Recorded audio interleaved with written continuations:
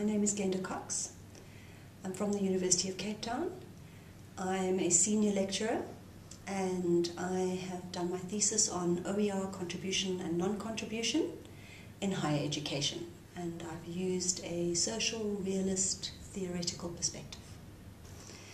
I did an in-depth interviews with 14 academics at UCT and focused on really trying to explain the actions of academics in their choices that they made around contributing and non-contribution of OER.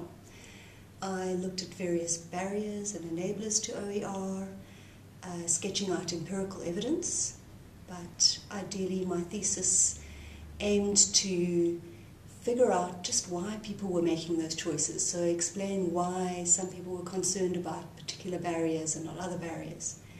And the social realist framework helped me to understand these academics as agents with power over their circumstances and the ability to take courses of action according to their ultimate concerns in their lives.